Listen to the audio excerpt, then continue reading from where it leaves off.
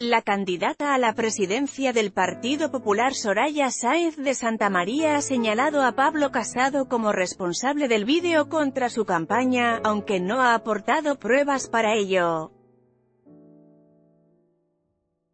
En un comunicado emitido este sábado por el equipo de campaña de Santamaría se pide a la comisión organizadora del Congreso del PP que demande del equipo que colabora formal o informalmente con la candidatura de Pablo Casado las explicaciones y evaluaciones pertinentes en relación a su participación en un intolerable ataque contra compañeros de partido.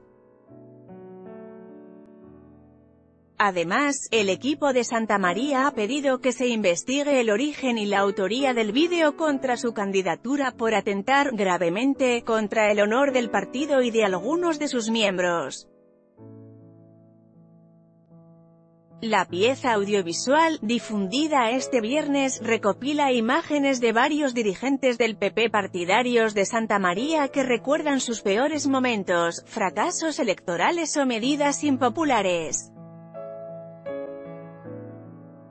El equipo de Santamaría afirma que el vídeo está realizado con el peor ánimo y la intención más nociva, y que pretende cuestionar la trayectoria de compañeros de partido que atesoran décadas al servicio del PP.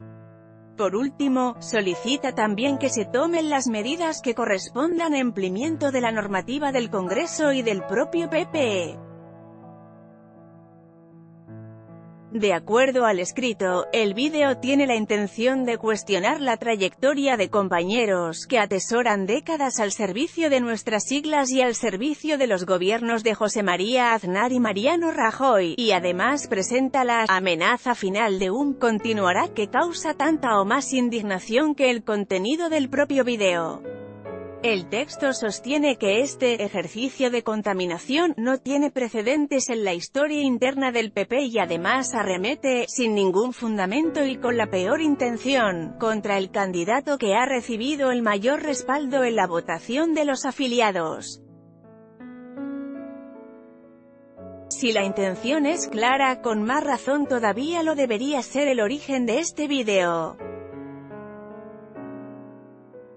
De hecho, en los medios de comunicación ha trascendido que se ha podido confirmar que el vídeo procede del entorno de la candidatura de Pablo Casado, prosigue el escrito presentado a los izadores.